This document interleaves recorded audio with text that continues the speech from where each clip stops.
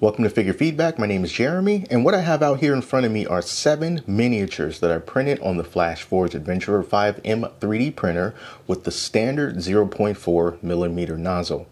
Now, if you're interested in printing miniatures, the ideal way to do it would be to print them in resin, and the smaller details will come out sharper when you use resin. However, downside of resin is that it's poisonous, and not everyone has the ability to have a dedicated space to safely use resin, and that's where this comes in. So let me just show you some of these models from this side, and I'll move over to the gray. And I printed all of these with a layer height of 0.08 and a first layer height of 0.16. Now 0.08 is the lowest that you can go, recommended at least, with the 0.4 millimeter nozzle that comes standard. But if you have the smaller 0.25 millimeter nozzle, you'll be able to print at lower layer heights and thus getting better detail at the cost of a longer print time. Now the white models over here were printed with Elegoo's matte white filament, and as we get a closer look at these, this is the Mandalorian with Grogu. The matte white filament does a good job at hiding layer lines compared to other types of filament, and I think that this model came out looking pretty clean. I do like the way that he looks, although of course when you're dealing with filament, the smaller details are going to have a harder time coming out, especially with this standard 0.4 millimeter nozzle. But you can still make out what everything is supposed to be. It's just not going to be super detailed. The next one here is of this knight, and he is holding his weapon here. And I think that he looks pretty decent, as well as this other knight that's also holding a weapon. Now, all of these were printed without supports, and that means that a lot of their features are going to be kind of just holding on to their body to create as fewer gaps as possible in order to print them without supports, without getting like a lot of spaghetti. Now, these other 4 models right here were printed with Elegoo's Gray Rapid PLA Plus.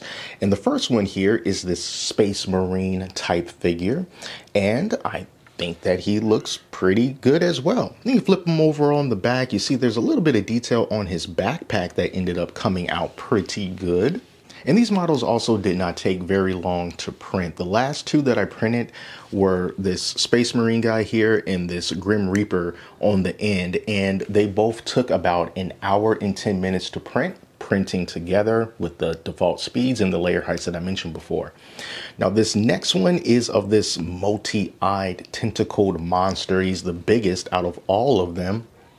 And because he's larger, the details come out a little bit more.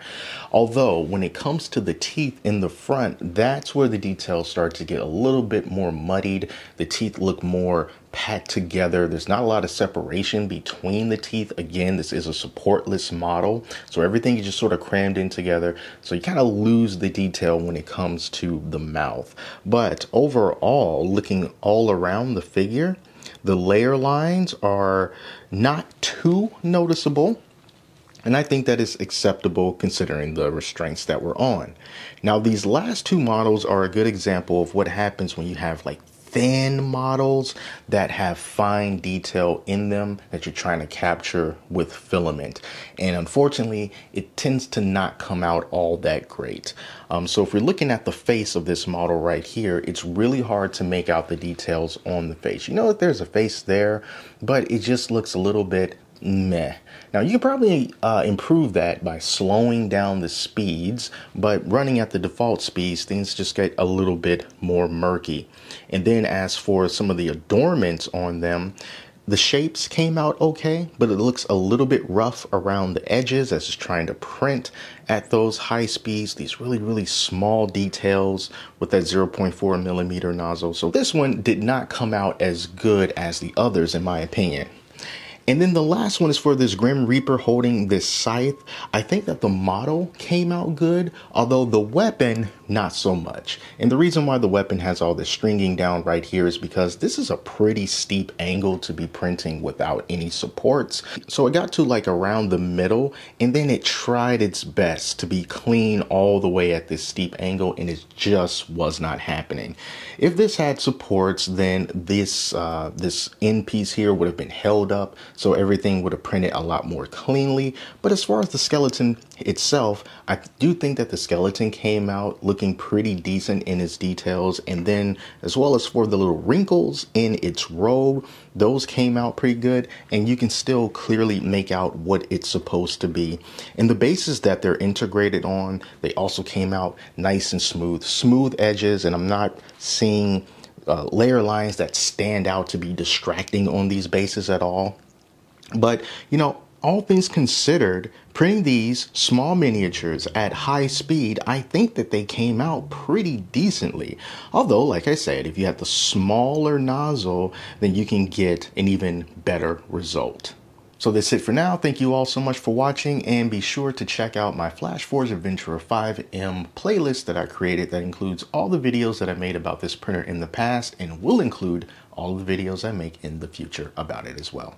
Till next time, take care of yourselves. I'll speak to you soon.